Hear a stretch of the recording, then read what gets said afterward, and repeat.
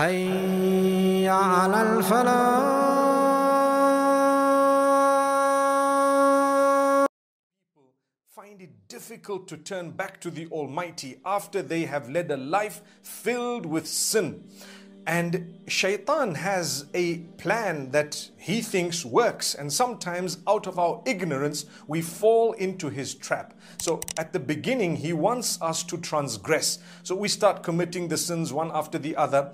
You know, when you sin and you regret it, then that's a good sign. Regret is only a sign because you believe that Allah is going to hold you responsible for what you're doing. So you regret it, and there comes a time when you commit the sin again and again, when you don't regret it anymore, you don't think about it, and then it becomes major. And this is why when you commit minor sins for a long time, it actually becomes major sin. So Shaitan comes and makes you commit these sins. So now you're away from Allah subhanahu wa ta'ala, and Allah gives you reminders every other day, different ways, whether it's a health matter, whether it's something social, whether it's whatever your economics, whatever else might be, situation that is created by Allah subhanahu wa ta'ala to tap you on the shoulders. Hey, you need to turn. You cannot continue leading your life in this way. You cannot oppress people, you cannot harm and hurt others, you cannot forget about us. So that's the mercy of Allah. Then you want to turn back to Allah, but Shaitan keeps telling you, no, you're not good enough, you've committed the biggest sins, your sins are too big, you've committed adultery, you've gambled, you've been on intoxicants, you've actually done whatever there is in the book to be committed in terms of sin. Astaghfirullah. So Shaitan tells you, no hope for you. Listen to what Allah says in Surah Al-Zumar. لا تقنطوا من رحمة الله إن الله يغفر الذنوب جميعا إنه هو الغفور الرحيم. Don't ever lose hope in the mercy of Allah. He will forgive every single sin of yours. He is most forgiving, most merciful. That is Allah speaking to you and I. Subhanallah. Allah says, oh, you who have transgressed against yourselves. That's what Allah is telling us. So remember, when Allah says, don't lose hope in my mercy, now Shaitan comes, he's very upset. He had you in his clutch. You were sinning. He was excited. He was proving a point to Allah. You see, I told you these guys are not going to worship you. They're going to worship me. Now when you're turning to Allah, he's losing grip. And so he comes to you and says, you're not good enough. You're not going to be forgiven. So as you seek that forgiveness, there comes a time when he makes you start thinking, you have not been forgiven. Did you know, my brothers and sisters, the first time you seek forgiveness from a sin, if you've done it sincerely, you repenting, you regret it, and you don't want to commit it again, that sin is wiped out. When? The first time you seek forgiveness, it's already wiped out. Look at Adam alayhi salam. Him and Eve, may peace be upon them, Hawa alayhim salam. When they ate from the tree, it was the only thing Allah told them not to do. They did it. When they did that, they just told Allah, oh Allah, we regret it and we seek your forgiveness. If you don't forgive us, we're going to be from among the losers. Allah says, I've forgiven you. Subhanallah. As straightforward as that. They asked for it once, and they had committed a major sin, and they asked forgiveness, and Allah forgave them. And Allah says, didn't I warn you about the devil? They said, we know, but we were wrong, and we're sorry, and we apologize, and we repent, and so on. Allah says, it's okay, forgiven. Now you can go onto the earth, and this is what should happen. Whenever someone has faulted, they should seek my forgiveness. So we're just human. Don't be too hard on yourself. Don't think you're not going to be forgiven. You will falter, not out of the defiance of Allah. You will falter out of human nature, weakness. So this is Allah subhanahu wa ta'ala. My brothers and sisters, never let your past haunt you to the degree that it hinders your relationship with Allah. That is something. Never let your past haunt you to the degree that you don't believe in the mercy of Allah, or you don't understand who is Allah. You're dealing with Rabbun Ghafurun Rahimun Wadudun, MashaAllah. You're dealing with Rahman As-Samawati wal Ard wa Rahimahuma. You're dealing with the most merciful, the most compassionate, the most kind, the most forgiving, the most merciful, etc., etc. The one whose mercy is incomparable to anyone or anything. The one who would have more mercy on you than your mother could have ever had mercy upon you. That is Allah. When you tell him, oh Allah, forgive me, it is wiped out. So we keep on repeating that tawbah, or we keep on asking for forgiveness again and again, not because we're doubting that he has or has not forgiven us. We should know he has forgiven us. Conviction, convinced, smile and move on, subhanallah. But we repeat it in order to develop a better relationship with Allah. Oh Allah, I'm so sorry. You know, when you love someone, you've hurt them or harmed them, they love you too.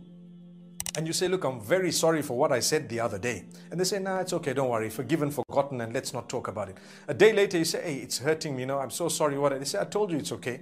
A day later, you tell them, but I'm still thinking about it. It pains me how I spoke to you or what I said.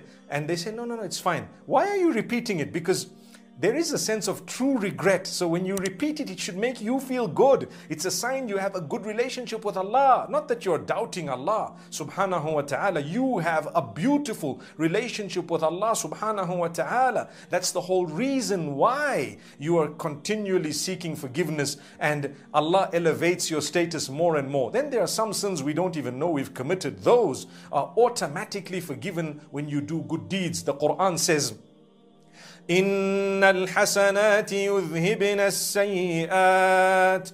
When you do good deeds, they automatically wipe out minor sin, the bad deeds that are minor, that you might not even know of, or you may have known about them, but they are small sins. But we're talking of massive sins, the big sins. Yes, you engaged in all of that, intoxicants and whatever it may have been, and you did this and did that. You know what?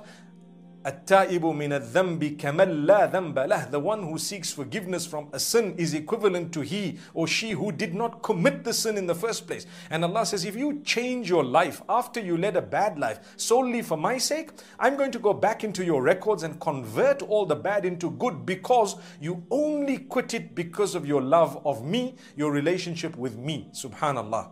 So if you want your bad deeds to be changed into good deeds, the condition is, after repentance, you must actually change your life, your ways, and you must do good deeds. Then Allah will go back, take those bad deeds and convert them into good. But if you have just sought forgiveness, at that juncture, your sins are wiped out.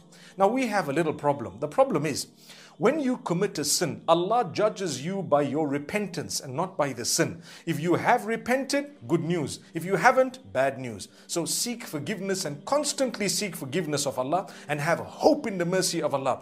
You are just a human. Don't be too hard on yourself. Don't ever think Allah is not merciful, because that is a bigger sin than the original sin that you committed. Because when you committed the adultery, or when you committed the sin that you did, whether it was participating or partaking of intoxicants, etc., etc., that was a sin you committed against Allah, yet you knew who Allah was. Right now, when you're doubting the mercy of Allah, you're doubting Allah. So you're now not even knowing who you're talking to, and you're not understanding the greatness of this Lord who has created you and loves you and wants goodness for you. The Quran says, وَاللَّهُ يُرِيدُ أَن يَتُوبَ عَلَيْكُمْ وَيُرِيدُ الَّذِينَ يَتَّبِعُونَ الشَّهَوَاتِ أَن تَمِيلُوا مَيْلًا عَظِيمًا. Allah says, Allah wants to forgive you. Allah's aim is to forgive you. That's the whole reason why He put man on earth. Because on one hand, He has the angels who don't commit sin at all. They don't have the capacity to commit sin. And on the other hand, you have the devil who does not seek forgiveness because he sins out of defiance of Allah. It's like he tells Allah, you told me to prostrate. I'm not going to do that. What are you going to do about it? Astaghfirullah. We as insan, humankind, believers would never do that. So you have the devil on one hand, the angels on the other. We are in the middle. We commit sin out of human weakness, but we come back to Allah. And how often should we come back to Allah? Every day. When will we sin? We may sin at any time. Shaitan can come and try and trap us.